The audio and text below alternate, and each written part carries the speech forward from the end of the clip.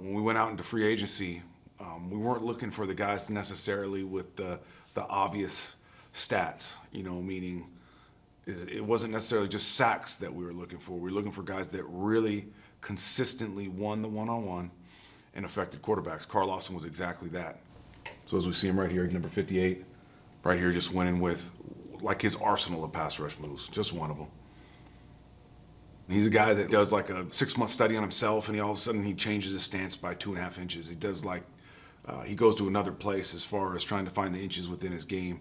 I think within this system, he's going to be able to be a little bit more aggressive and jump out of shoes a little bit more than he has in the past, along with the interior guys that we have.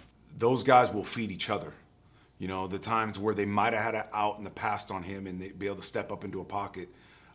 With the type of interior rushers that we have, there will be no pocket to step up into. So I think the general public's going to find out who he is now, because I think the stat numbers will go where they belong, as far as they'll be more consistent with this talent.